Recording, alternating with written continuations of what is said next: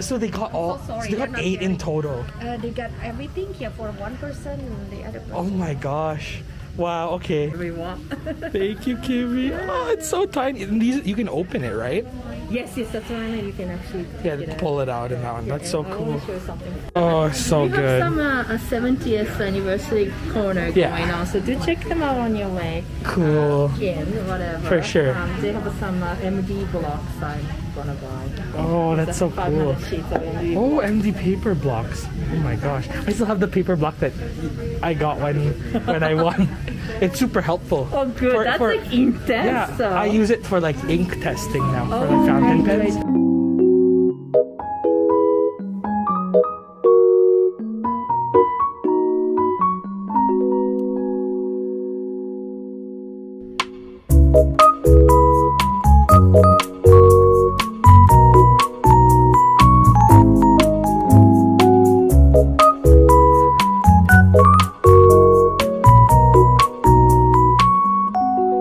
The deed is done.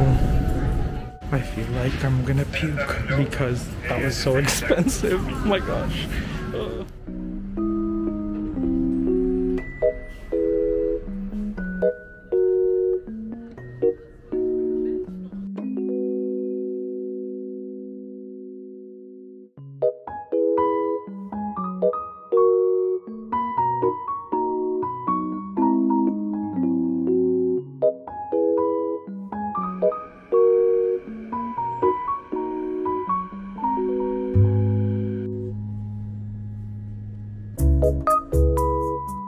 Hi friends, it's Joe. Welcome back to the channel. I hope you're doing well.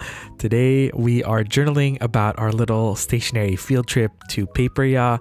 This was a momentous occasion because we picked up our Travelers Company limited edition sets, which, you know, they cost a little pretty penny, but we're recovering financially. But I wanted to document that special day because I've been hyped up about this release for so long. I've been saving up for it seems like ages, and it's so cool to finally have these in my hand. If you want to see like the full-on in-depth unboxing that I have of all 4 sets, I'll leave it down in the description bar below, or the little eye will pop up right now on the top right corner of the screen. But yeah, I worked really hard on the video because I wanted to get it perfect, and so I'm so excited about that video. And also, you might have noticed some of the camera quality might have hopefully jumped up a little bit because I am using a big boy camera. It's the camera that I usually take photos on, but I finally got a tripod again that works to hold it, so it feels nice to actually be filming with my big camera. So lots of good changes, but I am rambling. I'm not really telling you what's happening on the screen, but I've been sketching my little heart away because I have been into watercolor sketching and like loose doodles with like line work and watercolor. I think you might have noticed that I go through journaling phases or trends as of late. I was in my gouache no line work phase for a little bit, but now that I'm in a new insert, I like to try new things when I start new inserts, and so I've been really into like loose sketching with like a pencil and then going over it with a waterproof pen, like the microns, the Pigma microns that a lot of people use, which I will be using later. And then I like to put a little loose watercolor, I guess like it's kind of like a little watercolor coloring book for me once I finish my sketch. But I actually took a photo of my limited edition hotel set right by the pier at, I was gonna say at Paperia, but at Granville Island. I was just like sitting there admiring the view and drinking my lemonade after purchasing these sets. And I decided to take a nice photo of it.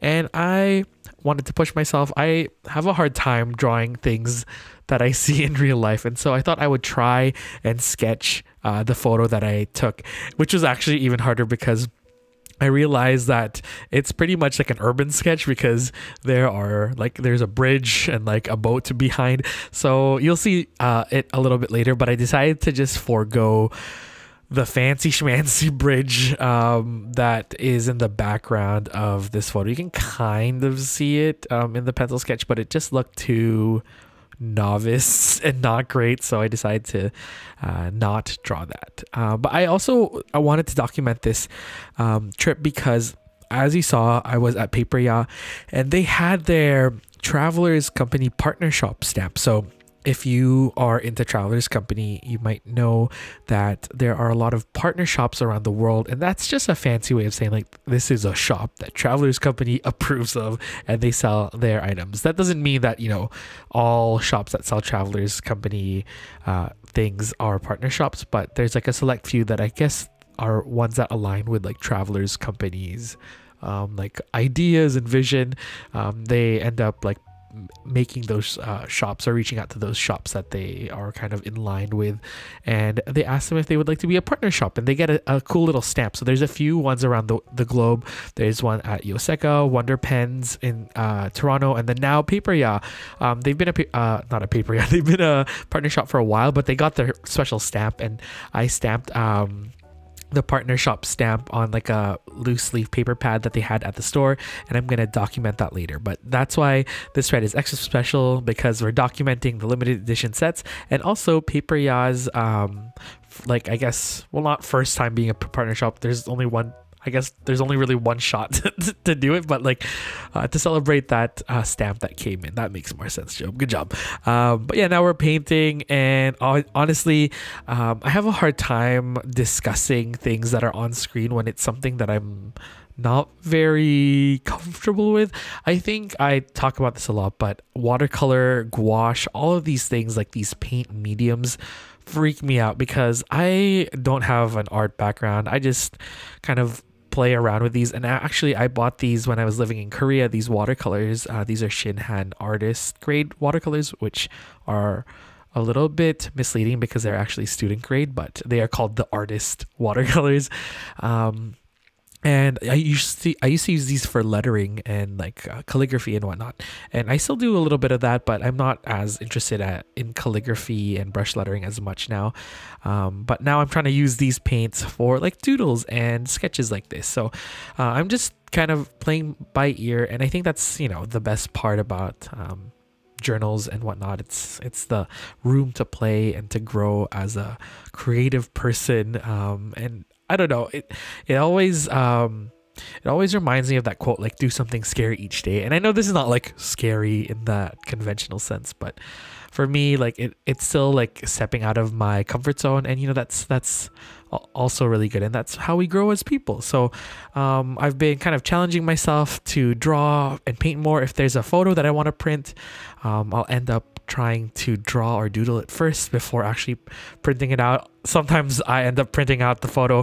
You'll see later a little cutout of this actual painting that I'm trying to draw. I actually ended up printing the photo that I was referencing because I was like, I still kind of want to remember what the actual photo looked like, because the interpretation of mine isn't my favorite. But you know what? It's fine.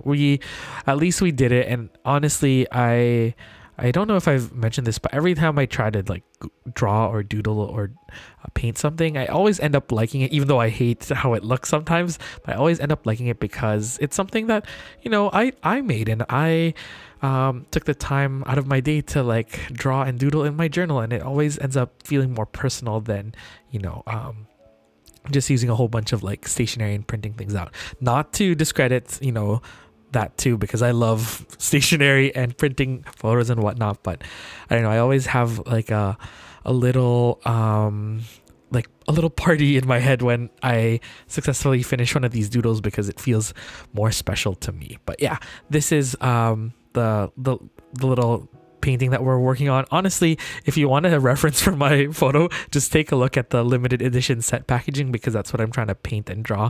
And I realized that drawing little things or like in a tiny little space is actually really hard. And you actually don't need to put as much detail, because I don't know, I think our eyes and our brain are pretty good at like connecting the dots. And so when your little doodles look a little bit messy, when you zoom out or when you're looking at it at a like as a whole, like in a big picture, it ends up looking fine, because you know our brains do the hard work and piece things together, or at least that's what I like to think. I'm pretty sure that's science, but I don't know. Take everything that I say with a grain of salt.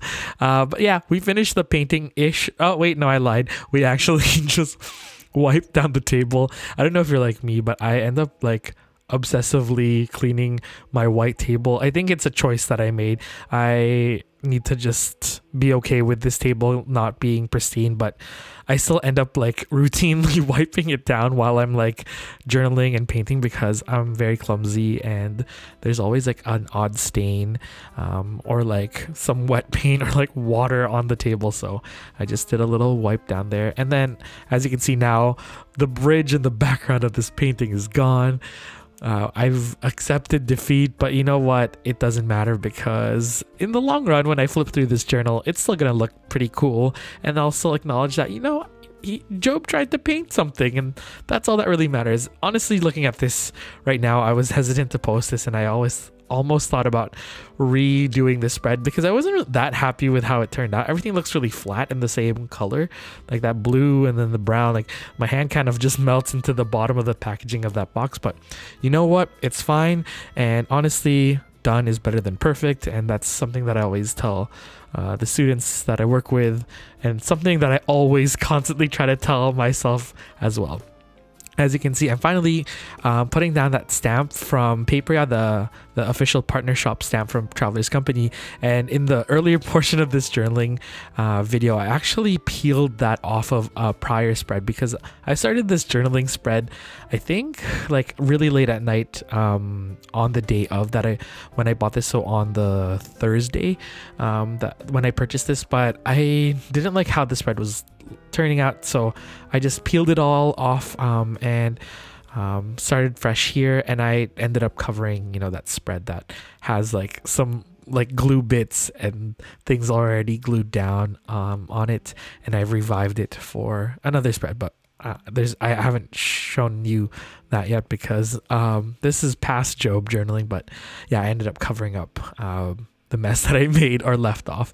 But as you can see, the photos are there, and I decided that, you know, it still looks great having, you know, the painted version and then the photo version. And then as you can see, there's like these tiny little stickers that have like the Traveler's Record packaging and then a Traveler's Record sticker.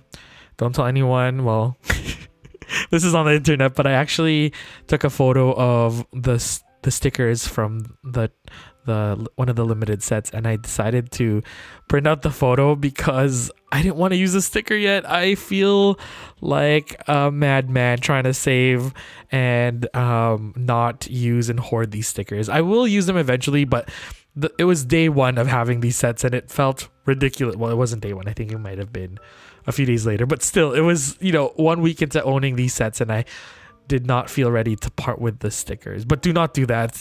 Please use your stash, and do not be like me, who ended up chickening out and ended up taking a photo of the sticker and then printing it out. Pretty sure that's not what you're supposed to do. I could get in trouble for that, but it was just this one time, and I swear I will use my stickers, and it's only for personal use, my use only. And I don't think I will I don't think I'll do that ever again. But it feels weird confessing to everyone that I did that, but I'm sure a lot of people take photos of things and print it out because they're too precious or they're too nice to use up. But again, don't do that to small artists or people that actually just don't do it. Do what I say, not what as I do. And then I went and did some journaling. I was going to use a fountain pen, but I just used my trusty favorite pen at the moment, the you need Jetstream More Black, which I think I've talked about in a video, but it's a fantastic pen, and Jetstream ink is chef's kiss. But this is the completed spread.